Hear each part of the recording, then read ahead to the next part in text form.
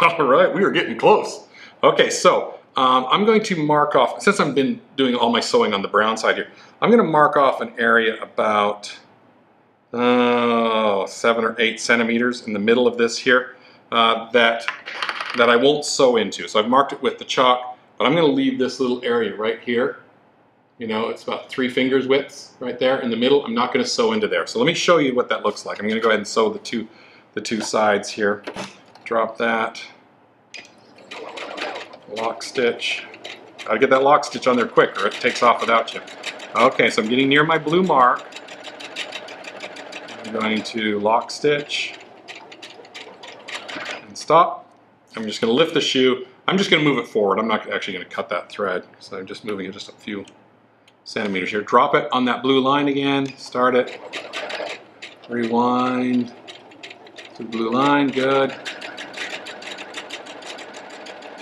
All the way till it crosses over the next one. Rewind. And stop. Okay.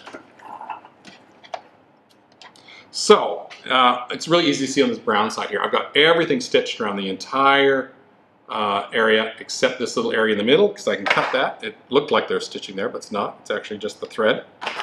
Okay, so look at how that's open right there. There's no stitching. I can put my finger down in there, okay? Because that's where we're going to access to stuff it, okay? So that is how we've got our pillow. Boy, that could have been, maybe we've got to leave that even a little bit bigger. That's going to be tough. Okay, in the next one, we're going to do a little bit of trim, and then we're going to turn it inside out, right side out. We're going to turn it right side out. I always get that confused.